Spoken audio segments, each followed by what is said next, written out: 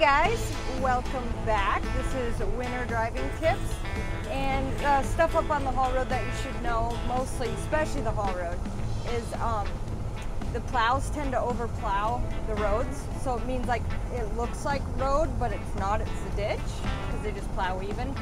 So we call it overplowing, and so the rule that basically you follow up here if you don't want to end up in the ditch is never drive when you're, passing someone, never drive over the last tire mark that you see on the edge, because it might not be there.